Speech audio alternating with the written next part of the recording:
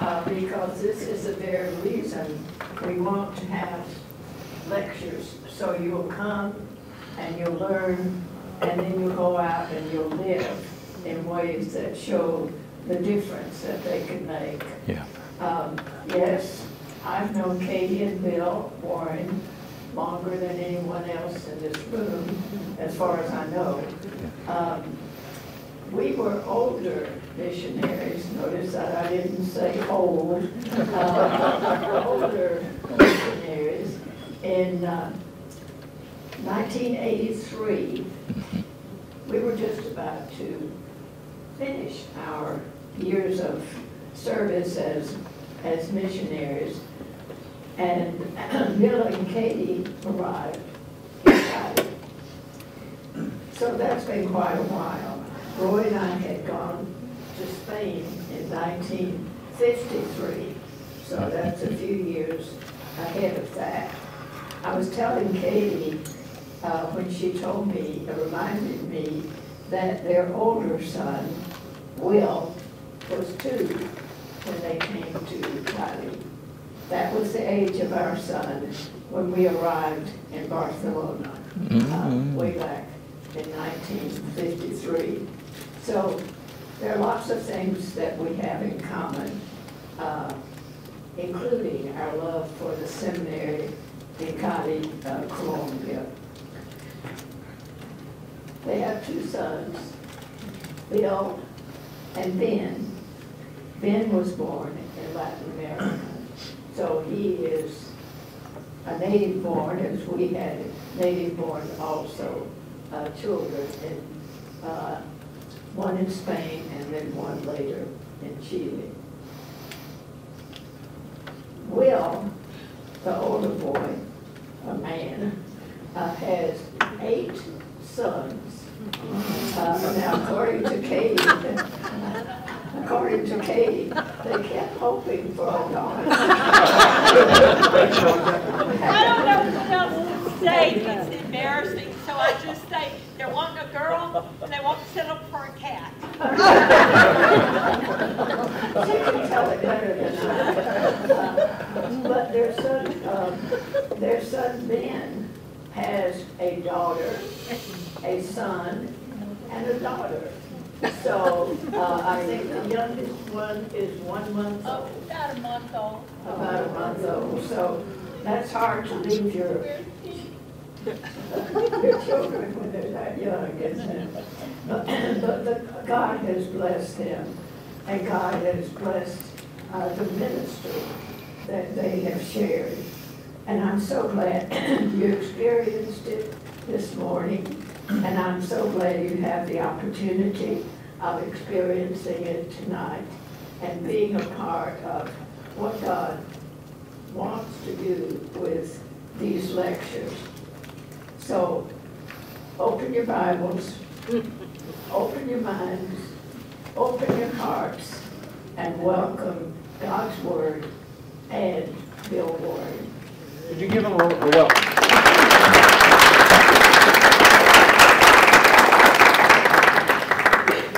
Well, thank you so much. And the Wyatts were tremendously impacting in our lives in Colombia. That time was a tremendously impacting time in our lives. It's a time I will never forget, never will it cease to mold and shape who we are.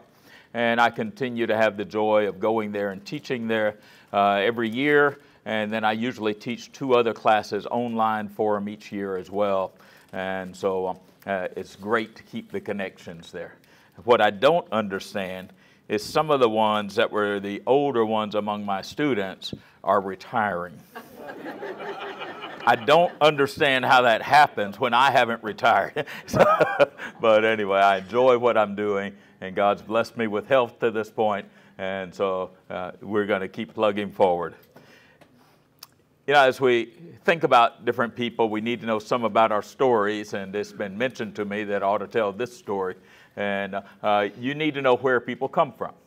And my wife started attending the Baptist church, as we say, about 9 months before she was born.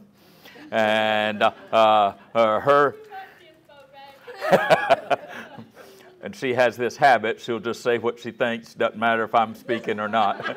So y'all just relax. Just enjoy it.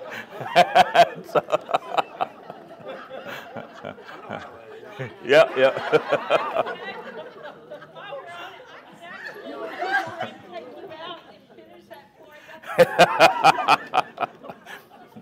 We have never considered divorce. Killing each other every now and then I wonder about, but not divorce. I was born in Tennessee, in Shelbyville, but I was 2 months old when my dad transferred down to Eglin Air Force Base. And so I don't know much about Shelbyville other than we made a few trips back to see the setting and everything. So I consider Florida as my home. Northwest Florida. It was a small town called Valparaiso, literally right up against the Air Force Base, and it was a big impact on our lives with the Air Force being there. My dad was civil service by then, so we actually got to stay in that setting, minus a short-term time out at Vandenberg in California. Then we went back to Eglin after that. I was not raised Baptist. I was not like my wife. And I was raised as, and we used to jokingly call ourselves Whiskey Palian. And my dad got upset with the priest because the priest outdrunk him once. And I mean, what do you expect somebody that went through the Navy? You know how they're going to be. So but at any rate, it was impacting on my life. I had some high spiritual moments in the Episcopal Church. I was an altar boy, everything else, acolyte. And it did some good things in my life, but I never really made a personal commitment to it. I memorized the creeds for confirmation and everything. And so I was starting to go in some really bad directions during those teenage years. It happens a lot of times. We all have fears of our children doing that. My wife said, "Don't you dare tell them what you used to do." So that's what grandparents are for, though. We tell the grandkids what we used to do because now we're already past that time, right? And so I kept being invited to go to this little home Bible study. We had left the Episcopal Church by this time, and I didn't want to go. I mean, that just didn't sound like the right thing to do on a weekend night, go to a home Bible study. They just kept asking, and finally I said yes, just to get them to quit asking. And so I went to this little home Bible study. I say little, it was probably 15, 20, probably about 20 people actually packed into the house there. And I got there, and my worst fears came about. There was an old lady teaching it. And I'm thinking, I'm a teenage boy in high school, and I'm thinking, that's probably about the last thing I want to do, come give up a weekend night to hear an old lady talk. But all these other people were there, and once you're in, you can't leave. And plus my ride was there. I wasn't the one driving, and I had a motorcycle, but I rode in the car, and my sister actually drove me there. And so there wasn't a lot of option, and so I'm there, and we're listening, and somebody in that study realized that 3 of us who were youth, that something was happening. And they took us over in the next room, the living room, and they said, "We need to talk some." And I understood, too, I needed to listen some. And that was when I actually gave my life to Christ. It was part of the beginnings of the Jesus movement back in 1970. What I learned as I kept going to that Bible study is that old lady who didn't have anything that I thought ought to be listening to was Corrie ten Boom. And she would stay for the summers in our little town because she had dear friends who lived there. She did some of her writing there. They actually kept part of their house for her specifically. And so I was actually very privileged to listen to her many times during those first stages of my Christian life. And she would speak in our town at different churches and everything on different things coming up. And so I was blessed. Later on, I decided to go into a Baptist church. I told the pastor I narrowed it down to 2 different options. We didn't have every option there. And so I narrowed it down, and I decided it was either going to be Baptist or Assemblies of God. And we were sort of meeting on the beach and houses, on little gatherings, coffee shops, whatever. And so I knew I needed to get in a church. I just felt like I needed to be attached to a steady body of believers for my growth as a Christian. And so I decided to go with the Baptist. And what caused me not to go with Assemblies of God is, we had a lot of those things happening. We'd have beach gatherings, and people were falling out left and right. I didn't know what it was at first. Scared the bejeebies out of me. And I said, what's wrong with these folks? Don't they know how to stand up on a beach? And they said, no, they're being slain in the Spirit. And I didn't understand that because I hadn't read about that in the Bible. But anyway, so they had somebody, and they were trying to get this person to speak in tongues. And it just wasn't happening. And they're all praying and everything, and it's not happening. And then one of them finally says, just start blowing. And the guy starts blowing. And somebody else starts twiddling his lips for him. And then somebody said, I think I heard it. I think I heard it. Now I was trying to be a mathematician. I wanted to get my doctorate in math. And my mind didn't function quite like that. And that was when I decided, I believe the Baptists are my group. And I went into the Baptist church, and God led me since then. And so, but it's amazing to see how God leads us forward in our lives. And I bet every one of you has a life story that actually would be impacting for us along the way. When we think about parables, these are impacting stories, and they impact our lives. And a lot of times, these are stories that you'll grab a hold of, and at different points in your life, you will feel like you're part of one of these stories. We only find these stories in the Synoptic Gospels. John does not have parables. He simply doesn't go that way. He doesn't have exorcisms either. You won't find those in the Gospel of John. He really takes a different approach. We almost wonder, but what John wasn't a little more associated with some of the Sadducee beliefs. Because he gets an entry into the trial section because he's friends with the high priest. And we don't know for certain. There's not enough evidence to say definitely. But he takes a very different track on how he tells the life of Jesus. I love a Spanish book that's out. I haven't ever found one in English, but it's called Los Milagros son parábolas también. The miracles are parables also. Well, actually, what John calls them are signs. And he says you have signs, and he has 7 big signs in John. But the parables are ones that actually speak to us. And the struggle the parables have had is that we tend to take some of their details and we go to extremes with them. Some of that's trying to make them relevant. And we do that with the Bible, not just with parables. We try to make it relevant, and a lot of times we tear it right out of its context to make it relevant. And that's not what we need to be doing, because it made sense to them. And so what we need to do is try to figure out, how did it make sense to them? Because that's how it's probably going to speak the loudest to us, because they're real human beings with real life issues just like us. And so these parables are speaking to these real life issues that we have. And that's what we'll see through these parables. There was a trend on parables to say, they can mean most anything, this symbolic focus. And then a guy came up with the idea, no, every parable teaches one central truth. We haven't totally gone away from that. Adolf Eulicher was his name, but we haven't gone totally away from that, but we've gone away from it a little bit. As we learn more about the context, what we realize is it teaches one main positive truth.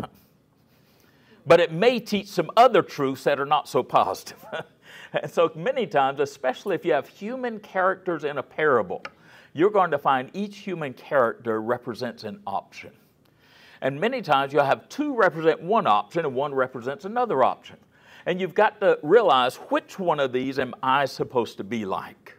Where's the example for me among these that are there? And that's where we will see the parables come to life for us, is as we identify those. So there are some today saying the norm is for most parables to have 3 characters. But you get plenty with 2, so it's not a hard and fast rule. And many times those options will be positive and negative. And it's telling you as much about what not to do, don't be like this one, as it is be like this one. But it will have one central positive focus by and large. And that's where we're still at today on how to understand the parables. There have been many scholars along the way, and as they've studied the background and such, they come to life. And nowadays, we're able to study more of the background of the Bible than we ever have been able to do, since especially the time of this major shift in our culture away from agrarian cultures. And with the Industrial Revolution, with other items that happened, even before the 1800s, we increasingly got away from that culture. Now, we got away from it geographically just because of the movement and expansion of Christianity. But culturally, we got away from it more and more as we got away from those type settings. Democracy, well, the Bible doesn't know anything about democracy like we know of it. Capitalism, the Bible doesn't know anything about that type of capitalism like we know of it. And so we know we're at a large distance. And so we have to bring in this information to try to bridge the gap and understand where's it coming from on the text and what are they thinking about. Because when you deal with agricultural settings, in the first century, 90+% of the people are living in small towns in the countryside. 90+%. Now you look at our culture, and everybody's in the cities, and they're going there even more so. And the countrysides are struggling to keep their populations and keep their economies going, because everybody's going where the jobs are, and those are in the urban, suburban, exurban type areas. And so it's a very different culture for us.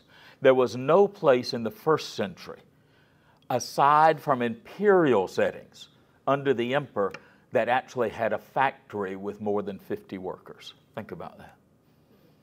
Most of those would have been slaves even then. But they just didn't have factories like that. Now, they had agricultural settings, but not factories per se. And so almost everybody's in that agricultural setting. And the parables reflect that, because they come right out of that small town setting. Jesus is not a city person. He really doesn't do well in cities. They crucify him in the city. And that's just not his forte, going to the cities. He's a small town person. He's a country type person. Paul's a city person. There you get a different emphasis. He's raised in a city, Tarsus. He's used to the city. He's got the education of a city person. He comes to Jerusalem, to the biggest city, Jewish type city in the context. Caesarea probably was bigger population-wise. Some of the Decapolis cities were bigger on population. But Jerusalem was the heart of Judaism. And that's where he comes and he studies. So he's a city person, so guess where he goes on his journeys? Well, he's a city person. He's going to go to the cities. He's not going to the masses. He's going to the gathered groups. And God uses him. And it's amazing the response that comes about. But when we talk about this context, we oftentimes say, well, everybody knew Greek in the first century. And it's simply not true. In a lot of the outlying areas, they don't even necessarily know Greek. Now, we do think Jesus was trilingual. He knew 3 languages. He knew Hebrew. He knew Aramaic. You see those in the Gospels themselves. And you see the statements there. Eli, Eli, lema sabachthani. Eloi, Eloi. And the difference is simply one's in Aramaic in Mark's Gospel, one's in Hebrew in Matthew's Gospel. That's a citation, granted. But we do feel like he knew both. But now increasingly we're finding Greek inscriptions in Galilee. And they're being found even in the small towns. And we know the big cities were dominant with Greek coming about there. And so increasingly we feel like the likelihood is Jesus also knew some Greek. His reading ability, we don't know that expanded over to Greek. We know he can read apparently Hebrew in the synagogue. He's opening the scroll, Luke chapter 4, and he's reading. And he seems to know Hebrew there for reading, and because you don't just accidentally pick it up and say, I think I can read this. You have to have been taught. And they're actually amazed who taught him. Where did he learn this? Because that's not the norm for people to be literate, especially from the small towns. But then he tells these stories, and it just draws people in. And he basically presents his theology through these stories in the Synoptic Gospels. So if you ever want to just do a good study on the theology of Jesus, his theology, look at the parables. And you're going to see a lot of that shining through. He starts with the parables with one specific parable. And it's sort of the lead-in parable. Now, parables have 2 backgrounds to them. In the Old Testament, we have a book of parables. but we don't call it parables, we call it proverbs. And in the Old Testament Hebrew context, these mashal, these proverbial statements, were ones you could use in any given context. And we find them in the New Testament too. A prophet's not without honor except in his own hometown. That's one of these Old Testament type proverbial statements. And it's called a parable, but we think of the story parables. And you have some of those in the Old Testament. Think of Isaiah chapter 5. And we have a very well understood parable that Jesus actually revamps and reuses, repackages in the New Testament. But these mashal, these proverbial statements, we'll find them in multiple contexts. We'll look at one of those. We're not going to center on those. I want us to focus most on these story parables. Now, for us, stories are what? They're illustrations, right? So we have the story of the Good Samaritan and what's happening to the guy who gets waylaid by the thieves. They find him and he's what? Half dead, half dead. And so we know exactly what that means, right? Because we know what half dead's about, because it's just like the couple who had this fuss going on, and they're fighting like cats and dogs with each other. And finally the wife says, I'm leaving, and she walks out just to get away from the house. And she goes out there, and sure enough, she finds this seashell, and she starts cleaning it up, and a genie comes out. Says, now I want you to know, I'm going to give you 3 wishes, but I'm not going to get involved in your fight. I'm not part of this. So whatever you ask for, your husband's going to get double, just so that I'll make sure that you're not dragging me into this fight. Say, okay, I can live with that. First, I'd like to be rich. I'd like $1 million here. Not as much now as when maybe she would have thought about it. And poof, there she is, $1 million. And poof, there he is, $2 million. Just appears right before him. She says, now I want to be the most beautiful woman in the world. Says, okay, but he's going to be the most handsome man in the world. I can handle that. Poof, there she is. Poof, there he is. And then she says, I want you to beat me till I'm half dead.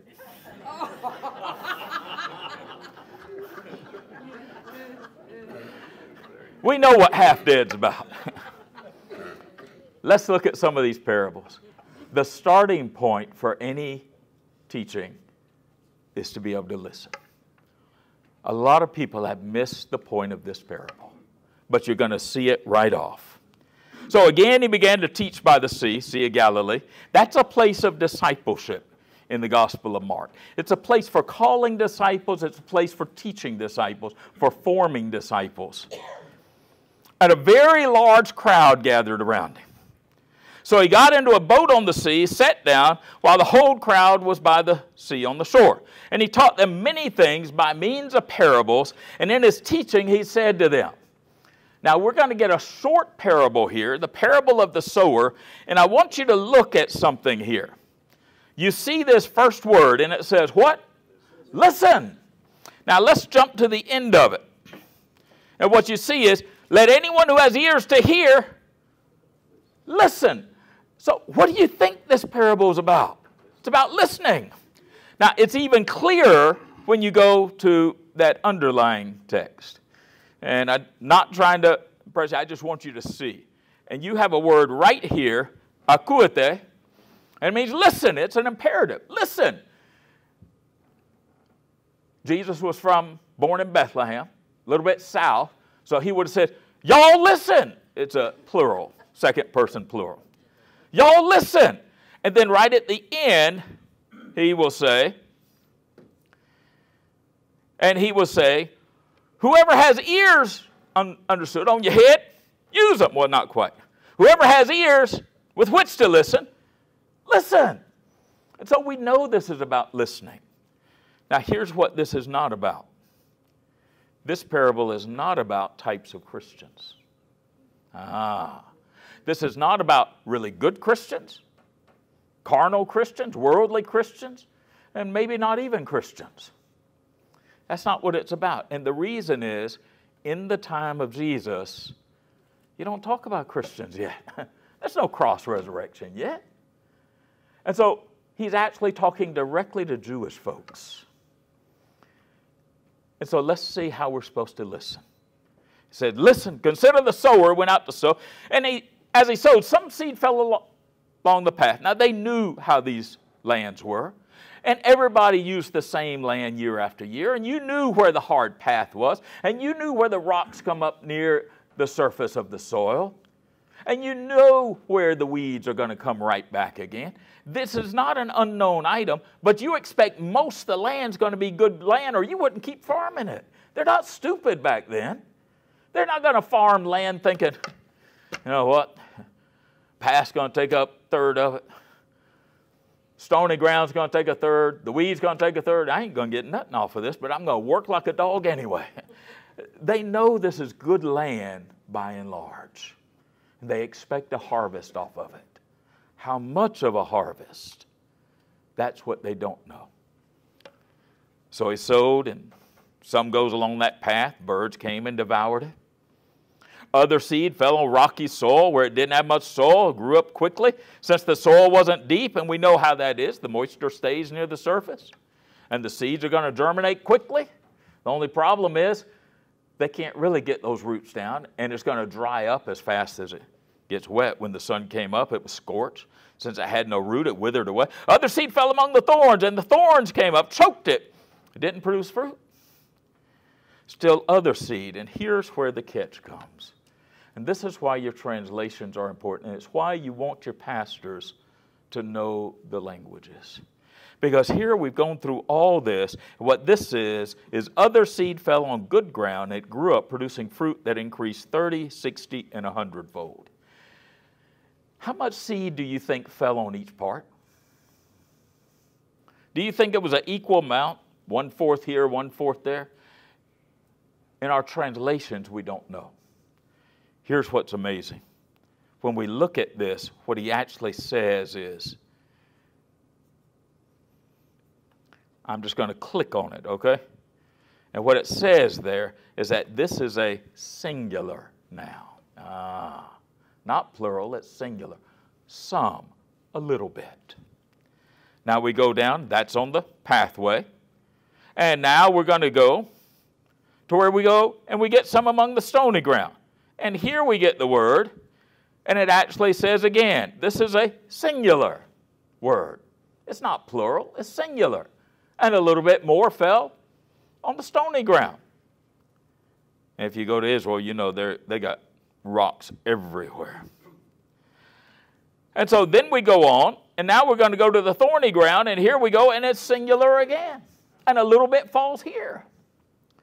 Now we go down to this last part, and all of a sudden he says it in the plural. And the vast majority of the seed falls on the good ground, to where that's where most of it falls. So what's he actually trying to tell us on this? He's not trying to tell us, let's feel real good about ourselves and we're all the good ground. And that's the end of the parable, because other folks out there, those are the stony ground. Those are the thorn-filled ground. Those are the pathways. And we're good Christians, and so we're okay. Because he's not talking about Christians or non-Christians. He's talking to Jewish folks, listening to him.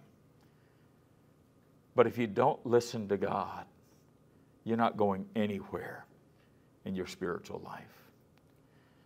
Because you got to learn how to listen.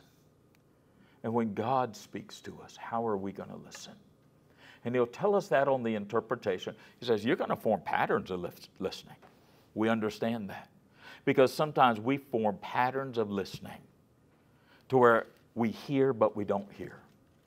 Now, I have to struggle on this one. Maybe y'all don't.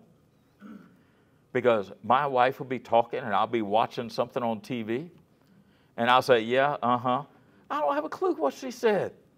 I don't have any idea what she's talking about. But I figure, well, at least I'll be able to keep watching my show. I'll just sort of chime in every now and then. And then she'll ask me, what did I just say? And I have no idea what she just said. Because I'm still having to learn to listen. Because it's a lot more important for me to listen to her than to watch whatever is on the idiot box. Because I can watch that thing almost any time. I can even watch it as a rerun if I want to nowadays. We've got to learn how to listen. And we form patterns on listening. And it does teach us about that. But sometimes when God tries to speak to me, not somebody out there, when God tries to speak to me, when God tries to speak to you, sometimes I am like that pathway. And it goes in one ear and right out the other. And I've got ears on my head, but I just don't use them. And it goes through so fast, I don't even know what was being said because I'm so distracted with other things. And if they don't listen to what God's saying in Jesus, when are they going to listen? When am I going to listen? And sometimes I am the stony ground. And it comes in and I get so excited about it. This is going to change my life. But the next day I just sort of go on my merry way. Because it didn't really get down to the depth of my soul. And it's not going to change anything in my life.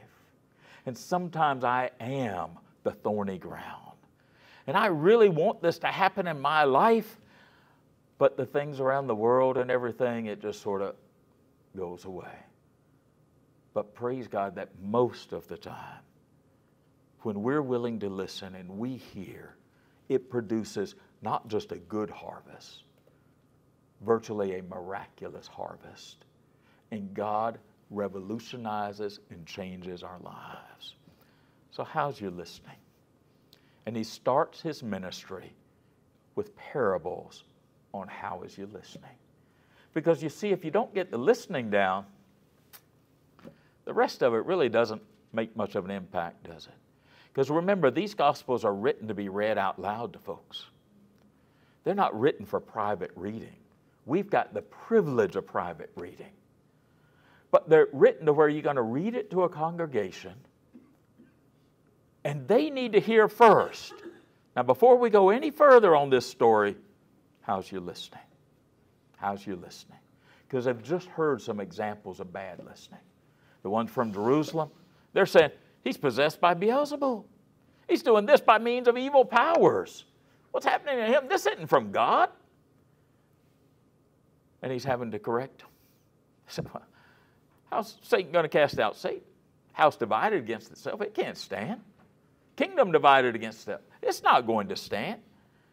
And then he actually says, you better be careful, because you're right on the verge of a sin that doesn't get forgiven because you don't know how to listen. And you're actually saying the things from God are not even from God. We got to learn how to listen. And that's where he starts us off. But you know, he goes a lot further than just the listening. He'll give us the interpretation. He'll tell us what the purpose of the parables are. So when he's alone, those around him with the 12 asked about the parables, and he answered them. The secret of the kingdom of God. Wait a minute. This mystery of the kingdom of God, he's saying, has been given to them. And they loved mysteries. Everybody loves a mystery. How would you like to be the one who knew the secret of making your life with God go forward in the best of ways? And this is the mystery of the kingdom of God. And he says, here's the catch. You've got it. It's been given to you. But you know, not everybody's got this. He cites Isaiah from chapter 6. Isaiah is called. Here am I, Lord, send me. Baker James Cawthon preached in our chapel.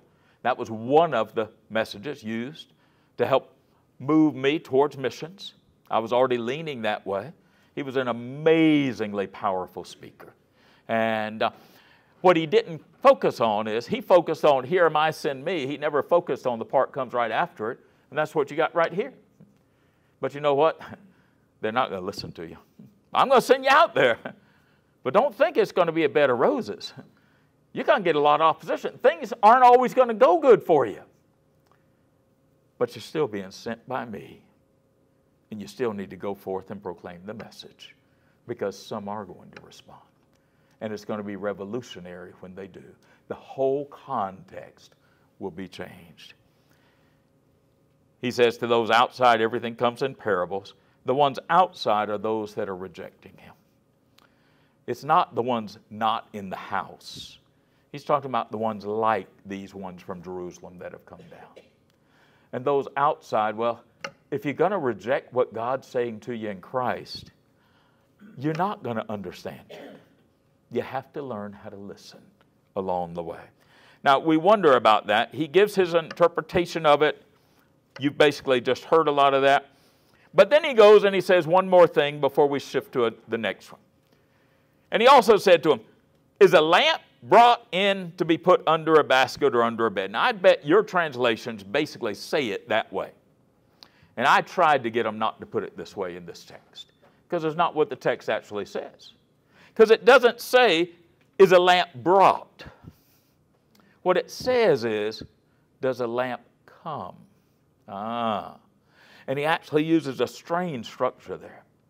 But he's actually saying, does a lamp come? Well, lamps don't come, do they? When they do, you need to go get a checkup, because something ain't working right. But lamps don't come.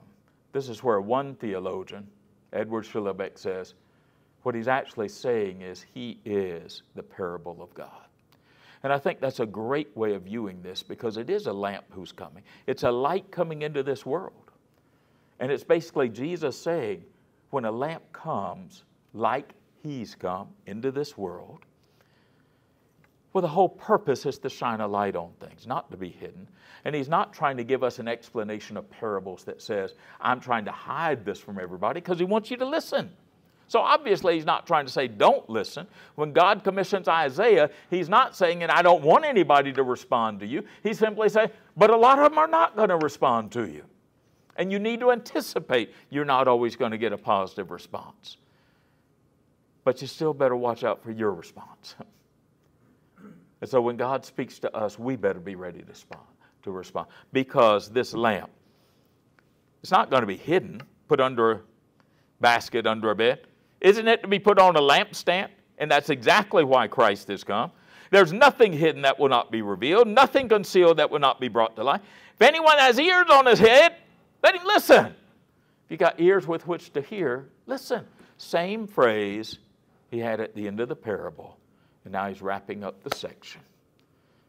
And the section is, but you need to listen. Because I'm putting God himself on display before you. He's the parable of God, the incarnation of God, to where if you want to know what God's like, we say, look at Jesus, don't we? And that's how you know who your God is. And when you look at Jesus, you don't see a God that's going to tell you to strap a bomb vest onto you and go blow yourself up and kill innocent people. You don't see that. And we as Christians understand that's not who God is. Sometimes we get misguided. But we understand that's not our God, because that's not what we see in Christ. And he doesn't say, go hate anybody who does something bad against you, because that's not what we see in Christ. And he's revealed to us who our God is. In that sense, we have the beginning of the parables. So when God speaks to you, how are you going to listen? How are you going to listen? Just ask yourself, the beginning of the day, it's a good way to start. And just say, Lord, help me to actually listen to you today. Help me to listen to the people around me that I need to be listening to. Help me to listen. He has another one, and I think we have a struggle point on this parable. Because I think we got a whole lot of folks that would pick the wrong option on this one. Now we're jumping over to Matthew. Matthew 13 is a whole section of parables. And I simply wanted to pull some from the different Gospels. There's a whole other study to do a narrative study of the parables within their context in each Gospel, because they do differ from Gospel to Gospel, especially Luke versus Mark and Matthew, or Matthew versus Luke. Matthew has a lot of the Markan stuff in it. So the kingdom of God may be compared to a man who sowed good seed in his field, but while people were sleeping, the enemy came, sowed weeds among the wheat, and left. When the plant sprouted, produced grain, then the weeds also appeared. The landowner's servants came to him and said, Master, didn't you sow good seed in your field? Then where did the weeds come from? The tares, we tend to say, wheat and the tares. An enemy did this, he told him. So do you want us to go and pull them up? The servants asked him. And that's where I think we have our problem. No, he said, when you pull up the weeds, you might also uproot the wheat with them. Let them both grow together until the harvest. At harvest time, I'll tell the reapers, gather the weeds first, tie them in bundles to burn them, but collect the wheat in my barn. Do you know what the Pharisees wanted to do? The Pharisees were champions of the ones who said, let's pull up the tares. And they were ready to weed out all of those who weren't as spiritual as what they thought they ought to be. Now, it's by their rules, because they decided you needed to know what it meant to keep the Sabbath. So they, and other scribes and others in the history, started drawing out rules. Then what does it mean to keep the Sabbath? And they had this huge number of rules. You can walk so far, but no further. You can write, but the ink has to disappear by the next week. Wax tablets helped out on that one, because you just put them out in the sun and they melt again, and all of a sudden your writing's gone. You did not violate the Sabbath. But if your writing remained from one week to the next, you had violated the Sabbath. Amazing rules that they had. They weren't Old Testament rules. They were their traditions along the way on how to define it. But what they're basically doing is say, here's what it means to be right with God. Here are the rules. You follow the rules and everything's good for you. And if you don't, we will pull you out and expose you as tares. Folks, we got a lot of people who would love to do some tare pulling. Here's the difficulty. I've already mentioned it to a couple here. I like the way Solzhenitsyn said it when asked about how do we deal with evil. And he said, the problem is you can't gather up all the evil people and put them in prison or ship them to an island or get them somewhere else. Because the dividing line between good and evil runs right through the middle of the heart of every human being. And we all have our struggles with it. That's the biblical message. For all have sinned and fallen short of the glory of God. And it's not some bad guy over there and I'm good. It's not those are the tares and we're the wheat. Let's let God sort it out at the end, and let's not be tare pullers. Now, does that mean no morality? No, of course it doesn't mean that. You can't read the Old Testament and not know that a holy God wants a holy people. Of course he does. And we may be in Christianity about a lot more than morality, but we're never about less than morality.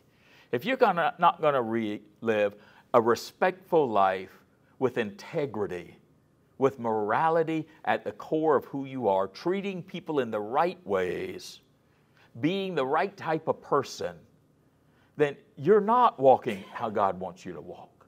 We know that's part of who we're called to be. But we also know, now let's go beyond me to somebody else's life. When I want to play God in their life and be the tare puller, I'm going to probably mess their life up a lot. Now, I can help lead them, guide them, have an impact on them. That's not what he's talking about. He's talking about ones who want to be the judges, and they actually want to say, this is a tare and that's wheat. And the problem is the roots are all intertwined, and you're going to damage the whole enterprise. In a sense, we like to say that's the problem with legalism, because with legalism, you end up doing almost as much damage as good a lot of times. But the parable doesn't actually address legalism per se. But that's where we have to be careful about uprooting them. I want to jump to another one because I see where the time's going. My wife says I'm really bad about telling you how to build the clock rather than what time it is. So y'all just bear with me. Did y'all hear me say that? She is really good at listening. I need to get her some hearing aids that actually make you not hear. Reverse hearing aids sometimes. When Jesus had finished giving instructions to his 12 disciples, this is a little bit earlier, he moved on from there to teach, preach in their towns, villages, be better. When John the Baptist, he's talking about, heard in prison what the Messiah was doing, he sent a message through his disciples asking, are you the one who's to come, or should we expect someone else? Because this ain't exactly a revolution, Jesus. Something's not happening around here. I'm in prison. You not. You don't even seem to be speaking out against what they've done to me. What's going on here, Jesus? We're supposed to get the Romans out of here. John the Baptist is a prophet. He's addressing political leadership. That's what prophets do in the Old Testament. By and large, they're affiliated with the royal court. They're not just on the local level in the villages. By and large, they're speaking to the powers. And they're telling them when they're off track, because if they lead the nation in the wrong way, it filters all the way down from them. In that sense, he says, are you the one who is to come, or should we expect another? Jesus replies, and he says, you go tell John what you just saw. The blind receive their sight, the lame walk, those with leprosy are cleansed, the deaf hear, the dead are raised, the poor are told the good news, and blessed is the one who isn't offended by me. Takes a little jab at the end there. Here's what he doesn't say. And we just overcame a whole bunch of Romans in that city, and we kicked them out of that city, and now we got control of this part of the land. It's not the Messiah John was expecting. John really expected to have a total political change. We don't know how intertwined he was with the Essenes. We do feel that at least there was some contact between the two. That he was a member doesn't seem that likely, but that he had some impact. And the Essenes basically left Jerusalem because, Dead Sea Scrolls is what we're talking about on the community, because the corruption in the Jewish leadership around the temple had gone so sky high, they said, we cannot be part of this anymore. This corruption is beyond what we can tolerate. Somebody needs to change it. They had so much money in the temple treasury, they were literally buying widows' houses out from underneath them when they could not afford the taxes. And they're using temple money for it. That's why the offering's such a big issue about the widow putting in her last 2 widows' mites, we call them. Because she's given everything. And they're supposed to take care of the widows. Widows and orphans and foreigners. Overseas, I really like the part about the foreigners. But anyway, they're supposed to be taking care of them. And what are they doing? They're sapping them of everything they can give because of their devotion to God. And they're basically using religion as a money-making scheme in the temple. When the Romans sack Jerusalem, they take so many riches out of Jerusalem. They impose a tax on the Jews that all the money they would have given to the temple on their annual payment to the temple goes to the Roman Empire. They build the Colosseum out of the funds derived from sacking Jerusalem and this Jewish money coming in. They enjoy almost 3 decades of economic prosperity because of all the money they got out of Jerusalem and the surrounding areas. What are you doing accumulating that much money when you're supposed to be helping folks? And that's what they're not doing. But John the Baptist expects that type rule to be overthrown because it's abuse. Jesus denounces it. The ones he criticizes the most are exactly Jewish leaders. That's the prophetic role he has. Speaking truth to power, truth in love to power, but speaking truth to power. And he denounces the abuses. It gets him crucified. But he still doesn't stop doing it. In that sense, he says, you need to realize what is happening. The people are being helped. The people are being helped. And they're being healed. And they're having things happen that just never seemed like a possibility to them. As these men were leaving, Jesus began to speak to the crowds about John. What did you go out to the wilderness to see? A reed swaying in the wind? What then did you go out to see? A man dressed in soft clothes? No. See, those who wear soft clothes are in royal palaces. Those are the ones that are the problem. What then did you go out to see? A prophet? Yes, I tell you, more than a prophet, this is the one about whom it was written. See, I'm sending my messenger ahead of you. He will prepare your way before you. A great quote from Isaiah, starting into the servant songs in Isaiah, one of the most quoted books in the New Testament, along with Psalms. Truly, I tell you, among those born of women, no one greater than John the Baptist has appeared, but the least in the kingdom of heaven is greater than he, because what you saw in John isn't even able to hold a light to what you're going to see resulting after all of this finishes up, as the kingdom of God starts becoming more and more of a reality. From the days of John the Baptist until now, the kingdom of heaven has been suffering violence. That's a translation we can use on that. It's not really the best translation. It's been manipulated, would probably be a better translation. It suffered from abuse. And that's exactly what was happening. And the violent have been seizing it by force. And they're trying to use it for their own purposes. You know, we got a lot of folks try to use God's work for their own purposes. I think one of the worst tragedies for me was one where you ended up with one of the TV evangelists, and they found out what they were doing. This was back some years. That way I'm not touching on somebody's toes that you may like today. He's not there anymore. But they found out he had a crew, and they would rip open the envelopes, take out the checks, and throw the prayer request away. Never even prayed over them. Maybe they prayed a global prayer. Thank you, Lord, for this envelopes. Amen. I don't know what they did. But it was basically using religion for his own goals. And if God is just going to be my servant, then he's not my God. Because God doesn't need people to treat him like a servant. We need God to be our God. And we so often turn it around. They are trying to actually use the kingdom of God that way, promote their own revolutions, everything else. For all the prophets and the law prophesied until John. And if you're willing to accept it, he is the Elijah who is to come. Let anyone who has ears listen. That phrase keeps coming up multiple times. Then we're going to get an Old Testament parable. I told you we'd cover one. To what should I compare this generation? It's like children sitting in the marketplace who call out to other children. We played the flute for you, but you didn't dance. We sang a lament, but you didn't mourn. For John came neither eating nor drinking, and they say he has a demon. The Son of Man came eating and drinking, and they say, look, a glutton and a drunkard, a friend of tax collectors. Must not have been Baptist. They're saying he's a drunkard. Not certain types of Baptists.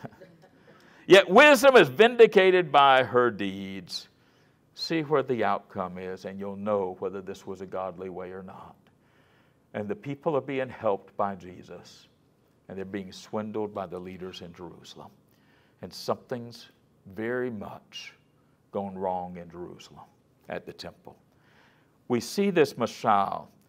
The children actually did not get to do that much in social settings, but they did get to go to weddings and they did get to go to funerals. And so that's really the background here. And so they'd play games. Let's play wedding. Let's play funeral. And they'd sing a dirge, and everybody pretend, yeah, oh. They had professional lamenters. They'd seen all these. They knew how it worked. And so they would sing a sad song. Let's play a sad game. Let's play a happy game, wedding game. And this mashal you could use in any given setting, because the whole point is God has come to us in John the Baptist with one approach. He's come to us in Jesus with another approach. And pretty soon, if you don't like any of the games, it's pretty obvious. It's not the game that you're rejecting. You're rejecting who you're playing with. And God approaches us however we need to be approached. And if you reject God's approach this way, he comes this way. If you reject it that way, well, pretty soon, if you keep rejecting, it's pretty obvious. It's not the approach. You just don't want God involved in what you're doing and who you are. I had a good friend, former student of mine, and I make students do rewrites on the parables to where they try to tell it in modern terms. They capture the point of the parable. And I thought he did a great job on this one. I've adapted it some, so the bad parts are mine, the good parts are his. But at any rate, and so the dad was listening to the game. It was really an amazing game. It was the state high school championship game. And his son was playing. And as he sat there listening to the radio, to the game going on, he was just amazed because his son was performing like never before, and his team won the game. And at the end of the game, they had the interviews, and on the radio, they were interviewing finally his son. And he said, this is my moment. Because they asked the question, who had the greatest impact on you to where you became a quarterback who could play like this? He said, I know he's going to name me. Everybody's going to know about me. And his son said, well, the one who had the biggest impact on me, he said, here it comes, was my uncle. And the dad just fell flat. And he said, what in the world is going on? And I just knocked those projectors out. Wow. There we go. We'll get them back on. What's going on? And the son shows up late in the evening, approaching midnight or later. And the dad's still waiting for him and said, son, I don't understand. Why'd you say your uncle? Why didn't you mention me in the interview? He said, well, Dad, don't you remember? I wanted to play ball with you more than anything else in my life. And it came around to where it was basketball season. And I got the ball out, and I was trying to dribble it outside, and I came in. I said, Dad, teach me how to play basketball. And you said, son, I've worked hard all day, and I don't have time for kids' games like this. Go find somebody else to play with. And my uncle across the street saw me playing, and he came over and said, would you like to learn how to play basketball? And he taught me how to shoot, and he taught me how to dribble. Dad, don't you remember, you were in your easy chair, and I came up to you, and I had your glove as well as my glove, and I had the ball here, and I had the bat. I said, Dad, teach me how to play baseball. And you said, son, my arm's sore, and I don't really want to bother with this. I got important stuff to deal with. And he kept watching TV. He said, Dad, what I wanted most was to play ball with you. And then football season came around. My uncle taught me how to play basketball. He came over, taught me how to play baseball. And on the football, well, I knew you weren't going to play. And he came over and he taught me how to throw a football. And he's had the biggest impact on me. And the sad thing is, all I wanted, Dad, was to play ball with you. And I finally understood. It wasn't about the game. You didn't want to play ball with me. That was really what the story was. When God approaches us, the implication here is, are we going to be willing to play ball with God? Happy song, sad song, however God approaches us. It's not about the game, it's about who we're playing with. And God wants to be part of our lives. And He wants to be part of who we are, what we're doing, and us to be part of what He's doing and who He is. That's Hebrew Mashal. We've got one more item here, and I'm going to briefly touch on it because I really don't like getting into this one too much. And it's about Jesus talking in Matthew 24:25. We're not going to do Matthew 24, all of it. But I do want you to understand something. First, He says, nobody knows when the second coming is going to happen. And He says, in a generation, all this is going to come about, but He's talked about the fall of the temple, folks. And so He dies in AD 30. What's a generation in the Old Testament? How many years? 40 years, right? And the temple is destroyed in AD 70. It's one of the most specific prophecies in all of history. And exactly 40 years later, that temple is destroyed. And that's what He talked about in part. He talked about more, but in part He talked about the fact these buildings, see all these buildings? There's not going to be left one stone on another. That's exactly what happened to where even today there's fussing about exactly where the temple was on the Temple Mount. Now, it's not big fussing. It was on the Temple Mount. It was in this general area. But there's one group, Jewish group, trying to say, we think we can build one right over here and it'd still be close. It might even cover some of where the temple was. Well, you're going to have a much bigger war than we got going on now if they try to build a temple on that Temple Mount. I went to a group there. It was one of the scariest things I ever saw in Israel. Now, I'm very pro-Israel. Don't hear me wrong. But there's actually a group, the Third Temple group, and they have all the high priestly garments ready. I was able to see all this. I was shocked. They've spent literally millions of dollars being ready. They said, if at any given moment we're able, we have it all ready to put another temple in. That's scary talk to me because that's a major war. That's not going to happen without a major war. Regardless, the setting was there. And they wondered about that temple. And they would love to see it built again in that group. That's an ultra-Orthodox group. It's not the biggest group of Judaism at all, thankfully. They're not the dominant power, thankfully. But that was their thinking about it. When you get to this, now Jesus says, but about when the end's going to come, nobody knows. Nobody knows when the second coming's coming. Everybody so far is batting 0-0-0. And if you've ever played baseball, that's not even bad. That's below pitiful. Everybody can get lucky enough to get one hit every now and then. So what he says is, but your job never changes. You're supposed to be ready. We get the parable of the 10 virgins. He's just told them, he may come back sooner than you think. You better be ready. Don't be living your life thinking, well, I got a lot of time. I don't have to worry about it. We don't know when our time's coming up. We don't know when our time is coming up. But we do know what we're supposed to do in the meantime. We're supposed to be ready. It may be longer than you think, the parable of the 10 virgins. And you better be ready for the long haul. Some of y'all have already been living in the long haul. Because I remember being told by a well-known Jesus movement figure, in 1972, he said, Jesus will come back within 2 years. I've had a vision. I know it's going to happen. You don't have more than 2 years. And I told my parents, I'm not going to college. I'm going to get on my motorcycle. I'm going to ride around the country. I'll tell people about Jesus maybe, but I'll enjoy riding around the country anyway. And I don't want to spend the last 2 years on planet Earth going to college. And they said, you're not going to do that. We're simply not going to allow it. And I had enough respect for my parents to understand I wasn't going to go riding around the country. And I was in college. Then they started saying, when are you ever going to get out? But anyway, that's another issue. So, it may be longer than we think. We better be ready. Be faithful, no matter whether it's sooner or later. Be faithful and be ready. Well, how do you get ready? Parable of the talents. What does it mean to get ready? What does it mean to be prepared? Take what God has given you and use it in the right way. And don't just go bury it in a hole and waste it. God has blessed every one of us with the ability to have an impact.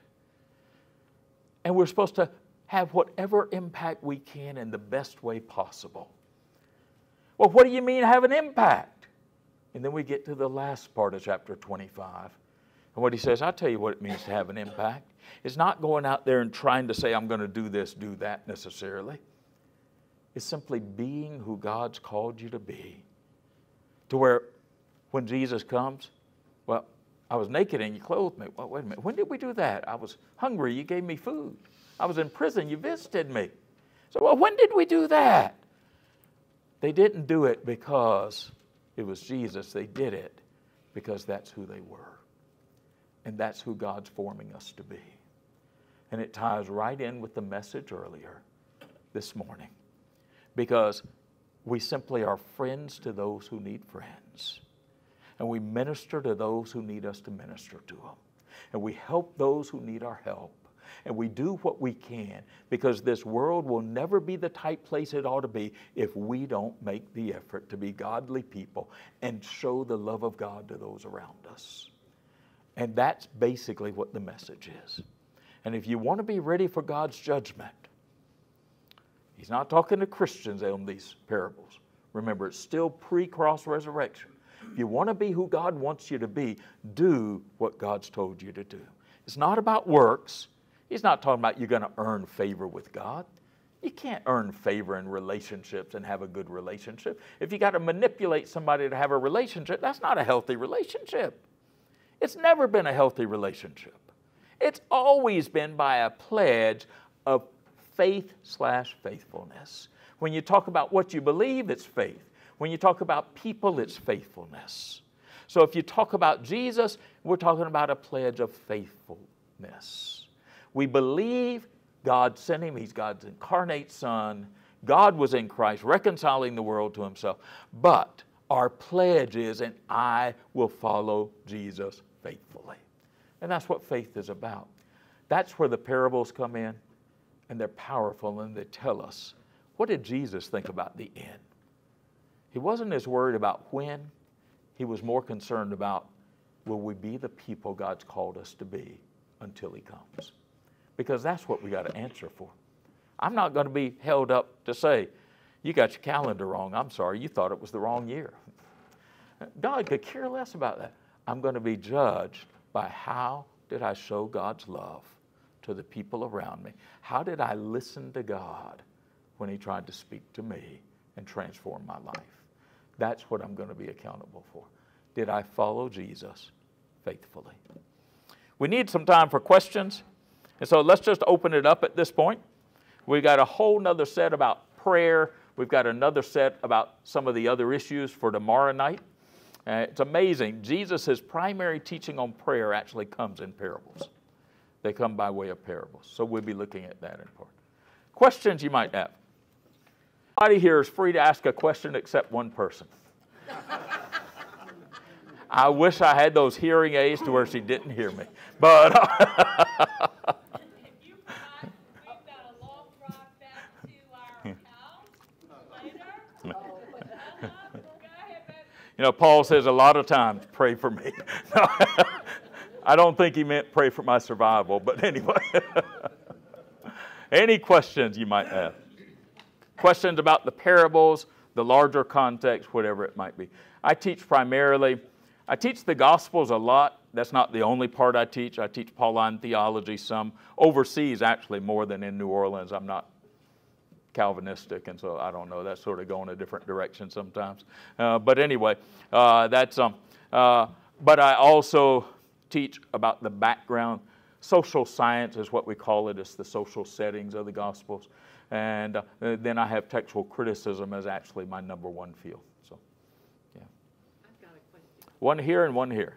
Okay. Well, if you don't mind, do you have books that you would recommend along these lines to really help understand the context?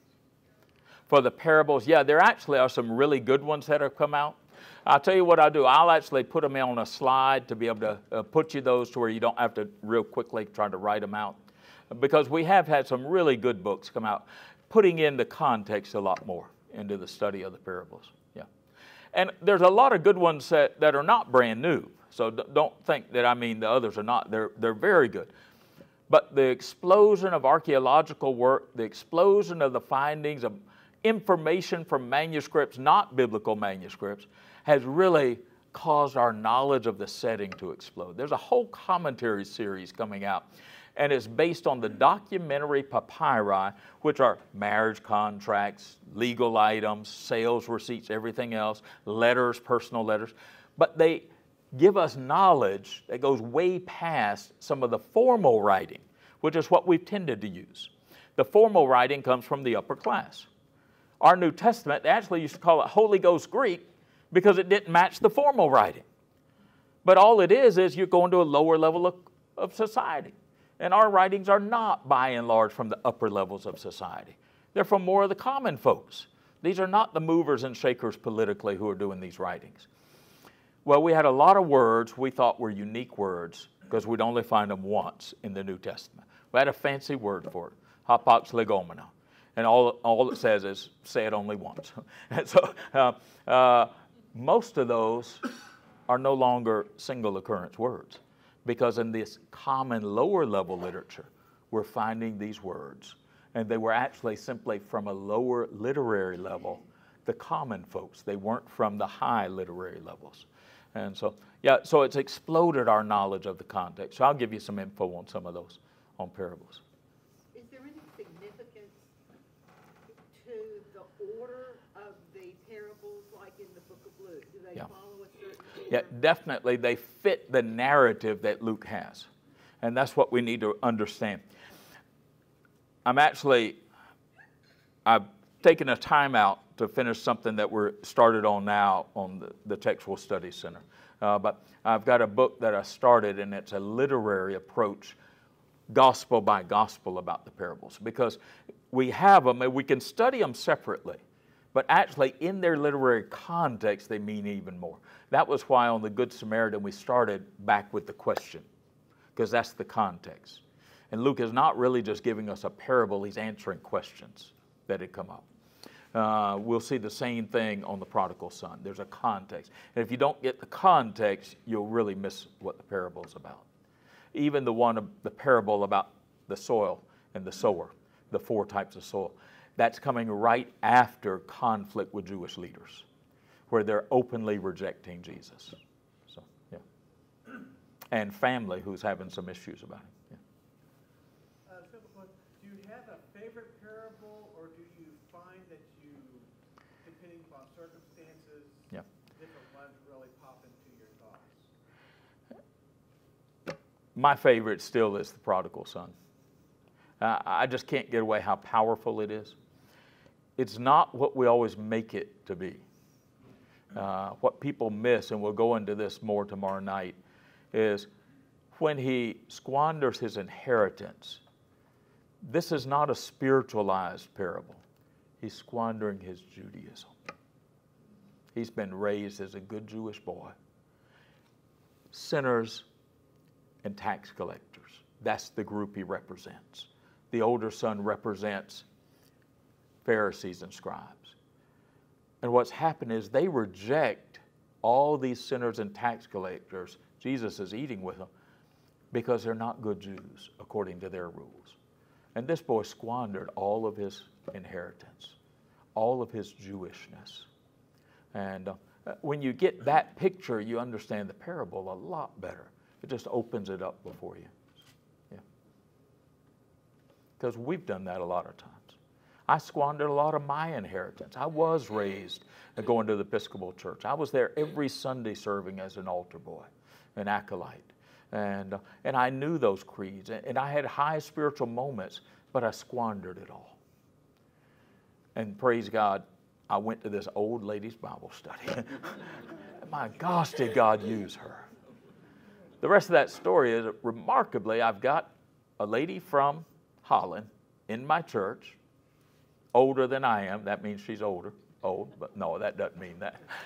But anyway, her mom was personal friends. Her mom's dad, her father, they had actually been in the Ten Boom home. And they knew them there. And then she came to Christ because at the end of World War II, a massive revival broke out, mostly across the border in Germany. And they went to a lot of those meetings, and they came to Christ in their family due to that. So the connection sort of kept going. If Jesus came today to Israel, what's going on? Would he teach in parables? What would be his approach, and what would you think would happen? How would Jesus teach today? Yeah. He would still confront abuses of power. He would still confront open immorality. Because he does tell people that you've got to live a holy life. That is built into what he's saying. He would confront the fact that too often we think we're more right with God than what our lifestyle shows, because we're not showing God's love to those around us. And so I think he would confront a lot of our living and say, there's a shallowness here. And we've got to get past that shallowness to where we're actually living to make a difference. If there's any hope in this world, part of our Christian focus is we need to be ones helping to make that difference. It's not going to happen by people that are sold more towards violence, manipulation, domineering over others. It's not going to happen by way of those folks. They're going to pull us down the rabbit hole. We're going to literally just go down with the ship with that. It's going to happen by people saying, even if it's of no good to me, my integrity won't let me do this. Even if my integrity means I have to give up too much, I'm going to give it up because I will be a person of integrity. And I'm just not going to compromise on my character and on certain issues about how I'm going to treat the people around me. My mom was a great example of that once to me. I told her, good thing you were in the setting and not me. She worked teaching English as a second language with internationals. Then she helped counsel them to help see them through many times difficult marriages with servicemen and such. And one of them wanted to sell her a property she had in Destin, Florida, right across from the beach. And she was going to sell it to her for $40,000 back in the mid-'80s. And my mom thought about it. They knew it was worth a lot more than that. And she finally said, I cannot do this with you.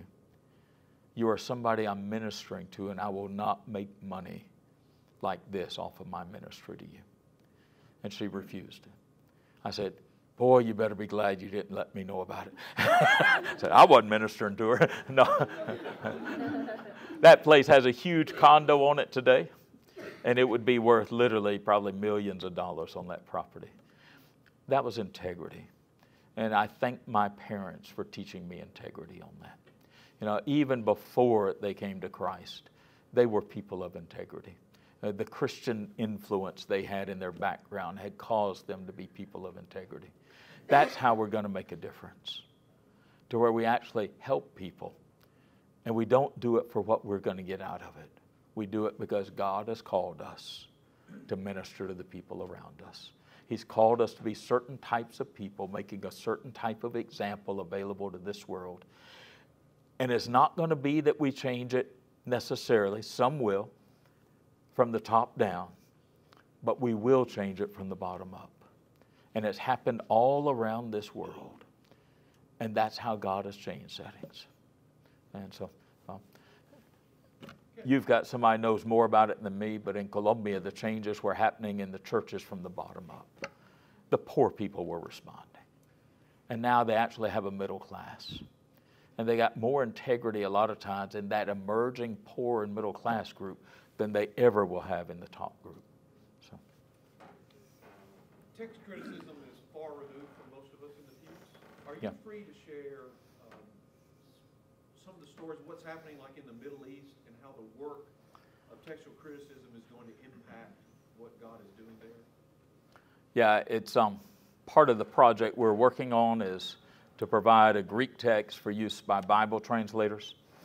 Greek text had to be totally free and open to anyone to use however they need to use it.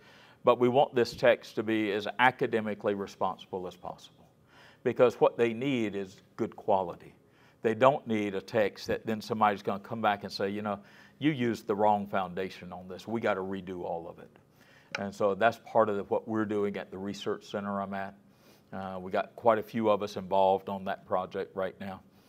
And so it's people that are waiting for this, for their translations to move forward. And so one picture I think really told a lot. I don't have the picture here, and I couldn't show it unless we covered up the faces anyway. But it was from a Middle Eastern country.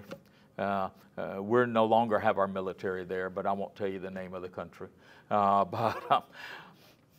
They actually have a group sitting around doing Bible translation into some languages that don't yet have the Bible in their language. And these are former Taliban and Al-Qaeda members who have come to Christ.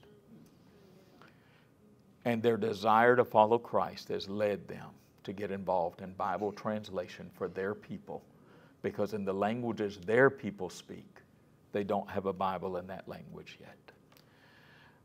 There are people around this world who are paying high prices.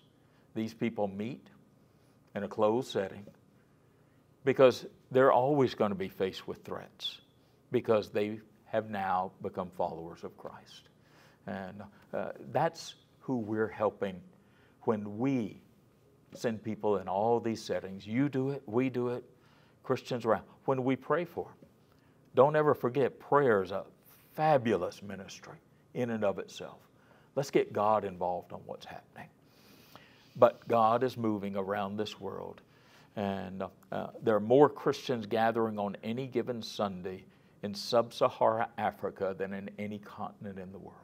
Think about that. Do you recommend, I get lots of nonprofit translation charity things. Yeah. Is there any? You really have to be careful to check them out. Some of the big, well-known names, you're going to be solid on giving to them.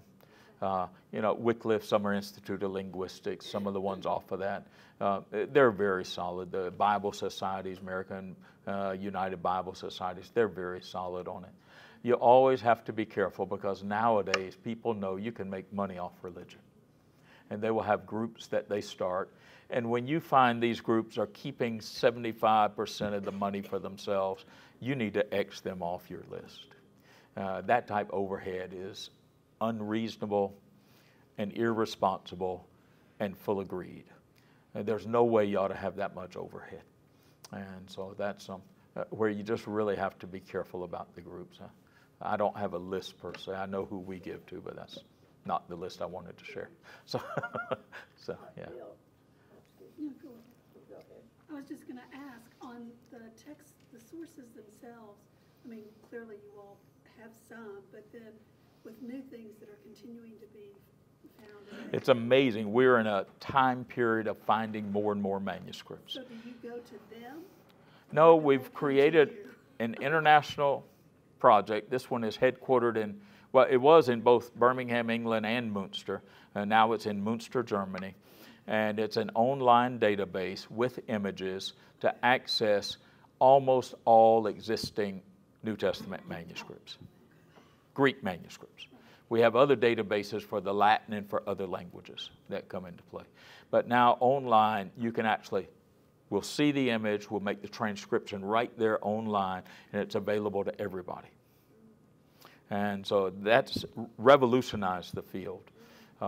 One of the really big projects we're doing is to work through as many as we can on those. Sometimes you don't have to work through every manuscript because you'll have a group and you know these were all copied from this one up here. Well, don't worry about those. Just get the one that they copied from because you're just imitating the same work. And so we will see those things. So we don't have to do every manuscript, but we have to know when they're linked or not. And so you still got to do enough study to know that. And so we're at about 5,700 actual manuscripts of the Greek New Testament. The numbers are bigger. The number will be almost 6,000. But some of those are duplicates of the same manuscript. A few of them we've had to kick out because they're forgeries. And not that many, but there are some. And so that's where we're at about 5,700. And we try to work through those and make sure we have a good foundation that is representative of all the different readings on those. So it takes a lot of work to go through the Gospel of John once in a Greek manuscript. For somebody that is medium proficient at doing it, maybe they're a doctoral student, they've done it for a few years, it'll probably take them nearly 40 hours for one pass through. And that's just one pass through the gospel. You have to go through it at least twice, then have somebody reconcile the two different people, before we would say this is the right readings from this manuscript. So we have to have checks and balances to ensure the accuracy. And you have to note everything today. It used to be you only noted the readings you thought would be most important. You don't note some of the minor stuff. We're noting line breaks, we're noting marginal items, we're noting everything, so that in the future we don't have to go back through them in order to pick up all that stuff. Now we're even starting to note punctuation. A lot of people don't realize even our oldest manuscripts have some segmentation punctuation. You know, a lot of people hear, well, the old ones don't have punctuation. Well, that's really not true. They don't have as much as the more recent ones. That's definitely true. But they still have segmentation and everything else. And so we're in another time of trying to reevaluate, do we have some of the punctuation right? A classic example would be in 1 Corinthians chapter 14, passage probably y'all have never heard of, but verses 33, 34, 35. And it's a passage about women being silent in the churches. And exactly on that passage, the punctuation is finally being straightened out. Now, this is one where it used to be right, and then with several issues coming into play, everybody changed it, except just a very few. And the translations changed it. Now we're going back to where the manuscripts actually had it. And what the manuscripts have is, verse 33 is a verse by itself. For God is not one of confusion, but of peace, as in all the churches of the saints. And it all stays together. as in all the churches of the saints, does not go with verse 34. It's very much with verse 33. And the principle is, God's always a God of peace, not confusion. Then you have the issue of one's attending the worship service in 34, 35. Now we have also verified that that is not missing in any manuscripts now. We just had meetings this past week and Tuesday of last week. A great chemical analysis of ink and some of the older manuscripts showed it is original to these manuscripts. It's not a later item or anything. Codex Vaticanus was a big one there. But at any rate, and so then you get a 2-verse part, and originally it does seem to come after verse 33. Now then all we have to do is interpret 34, 35. But it's not about people speaking in worship. That's already been covered. Now it's about people attending worship. Well, most people want to make that be about people leading worship. It's not even about people leading worship. That's already been covered up above. When you attend worship, guess where the noise is going to come from? Guess where the kids are? Who are they with? Y'all know how this works. The kids are with the women. And so guess who's not going to be able to hear so well? The ones with the kids all around them. And it is about causing a problem in the worship service with the noise. Sometimes I think it's deacons at the back of the church. I've heard them making a lot of noise. People can't hear.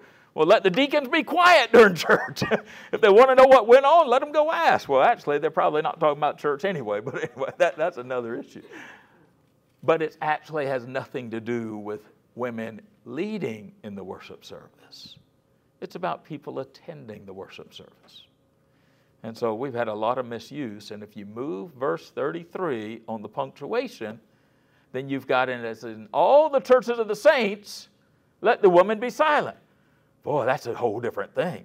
That's a universal item then. That's not a particular case in Corinth.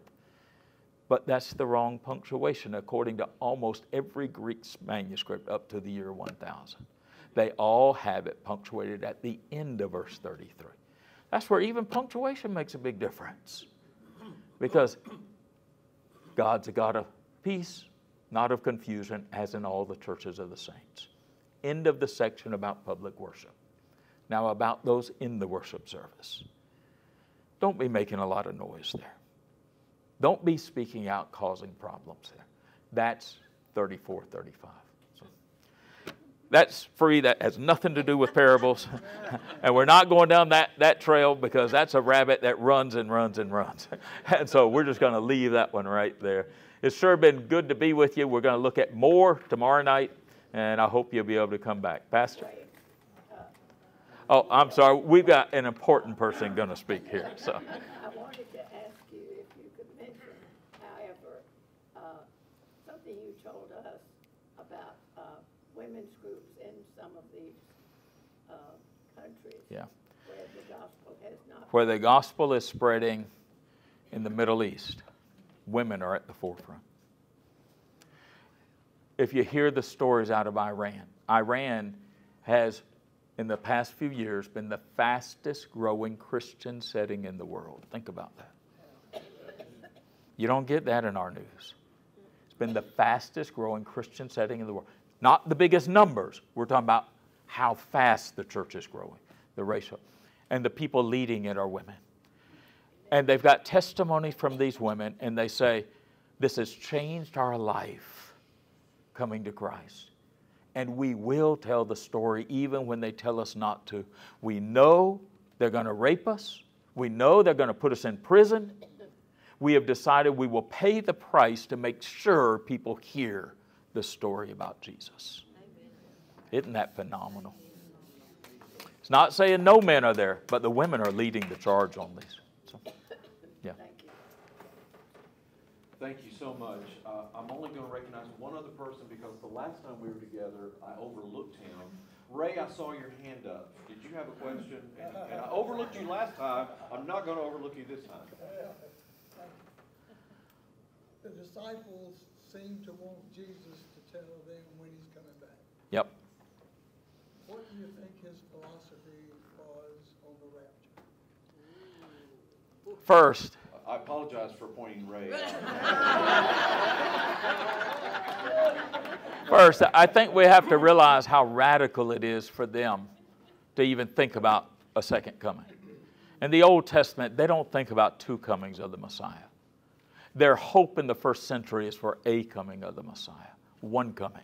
That's why they so get bothered by how the ministry of Jesus is developing, because it is supposed to bring the fullness of the kingdom. Notice what they say in Acts chapter 1. Is it at this time that you're going to restore the kingdom to Israel? They think it's going to be now. The whole second coming hope grows in the church. It's there in the ministry of Jesus exactly because the kingdom is already but not yet.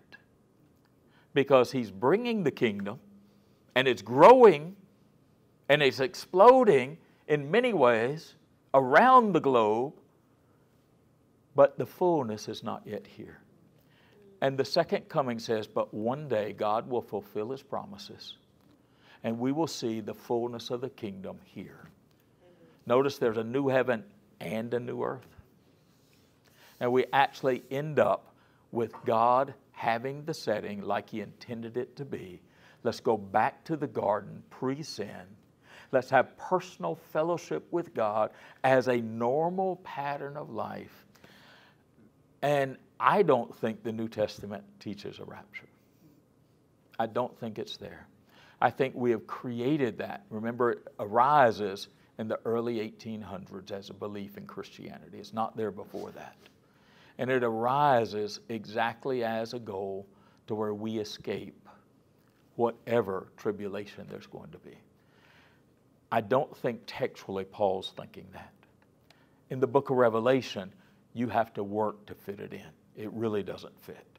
So you got to create a whole new Jewish turning back towards Judaism focus, everything else. You got to do hermeneutical gymnastics to get it to fit. Whenever we have to do that, we need to go back to square one and ask, is the concept even correct, or are we imposing it on the text? Now, do they believe in a second coming? I don't think there's any question about it.